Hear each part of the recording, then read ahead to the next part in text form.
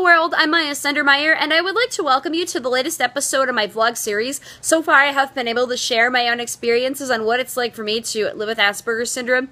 A second thing that I will do is give my 2 cents on what's going on with autism in the media.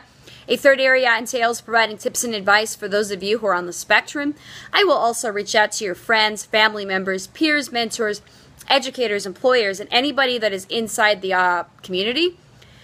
And finally, I will cover topics on things that I'm passionate about. But before I dive into this afternoon's topic, I have a few things to mention. Number one, please be sure to check out my written blogs on WordPress.com. Now, these are scholarly and practical application type blogs, and I am currently writing a blog on the history of autism and the studies of neurodiversity because I have a different view about the autistic puzzle piece that I would like to write about. And then I would also like you guys to check out this fun video by Danielle Feinberg. And she is the director of the photography department at Disney and Pixar. And she talks about the science and the math and the art behind Disney and Pixar movies like Finding Nemo and WALL-E. And the reason why I brought it up is because it's to my knowledge that Disney and Pixar offers a career path for people on the spectrum, and it's also to my knowledge that they aren't allowed to talk about somebody's autism there. Rather, they're focusing on somebody's strengths and how they can build on those strengths, and possibly how they can find weaknesses that they can turn into strengths. So I just wanted to put that out there for those of you on the spectrum that are looking into animation career-wise. There's Disney and Pixar. Anyway, what I would like to do is share my experiences of living on the autism spectrum, or I like to say autism spectrum, or living with Asperger's syndrome. And I would like to talk about how I handle things. And so, basically, I do not do very well when routines get interrupted or when they change. And a lot of times, I'll have a meltdown, or I'll just get really mad, or I'll end up really sad.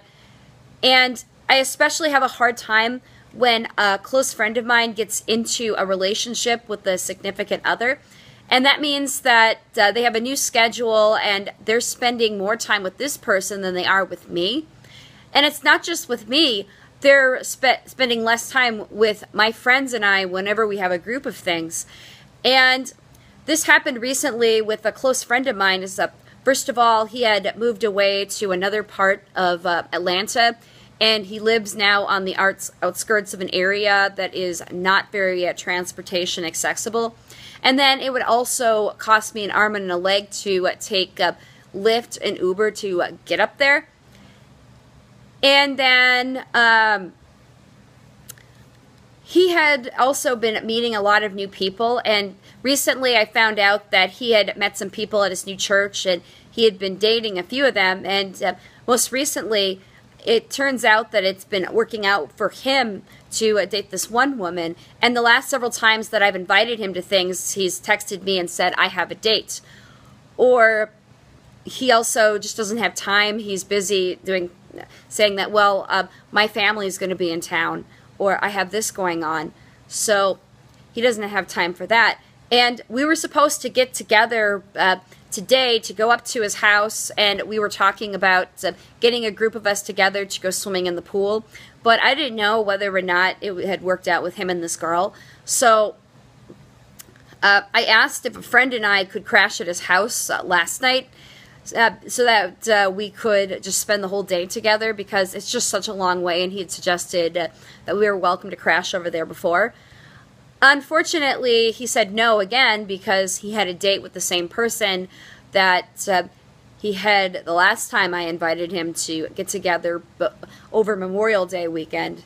And I am having a hard time processing the information, and it's just basically, I'm mad and sad about it because he just doesn't have the time anymore like he used to. And I want to say that I feel like I've been dropped, and I just, again, I don't know how to process the information, and this is causing me to have a meltdown, and I'm having a meltdown by crying about it. And I don't know if you guys have ever seen the TV show The Big Bang Theory. Well, there's an episode with Dr. Sheldon Cooper where he was talking with his roommate about Leonard moving in with Penny because they were in the process of getting engaged and then getting married, and this was way too much for Sheldon to take in at once. So Dr. Cooper ended up flipping out, right? And it was so stressful that he ended up having to take a train across the country for the rest of the summer. So that's basically what it's like for me. I mean, I'm not going to get on a train and go somewhere, but I have had a tendency to flip out whenever a close friend like that gets into a relationship. And I don't think that's something I can help because it's part of me, part of my Asperger's and my autism. But I do know I am trying to practice being happy for him, and I'm not going to ruin my relationship like I've done in the past. Rather, I'm going to let him date this girl and probably settle in with her, and also get out there and try to make a new routine for myself by going to a meetup group and getting involved in a club so that I don't feel so left out, and I just go and meet people and also get on with my studies and get on with my blogs, because that's me. I mean, his priority is to get married. My priority is to finish school, use my degrees at the Center for Leadership and Disability, and also see my vlogs go viral and see me be a figure and an example and a leader to the autism communities. So anyway, if you like what I'm doing, please be sure to subscribe and give me a thumbs up. Until next time, I'm Maya Sundermeyer, and I'll see you later. Bye.